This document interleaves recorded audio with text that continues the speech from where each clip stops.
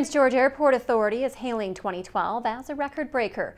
Through the course of last year, more than 418,000 passengers went through the Prince George Airport. That's up roughly 16,000 passengers from the previous year. The Airport Authority attributes the increased volume to more activity in the economy. The increase is also remarkable as it occurred when there were fewer flights to and from the city. So our previous record was held in 2008 at 402,000 passengers. That was when we had flights to Calgary, Seattle, and more flights to Vancouver. So it really is, we are extremely proud that we beat those numbers with less service.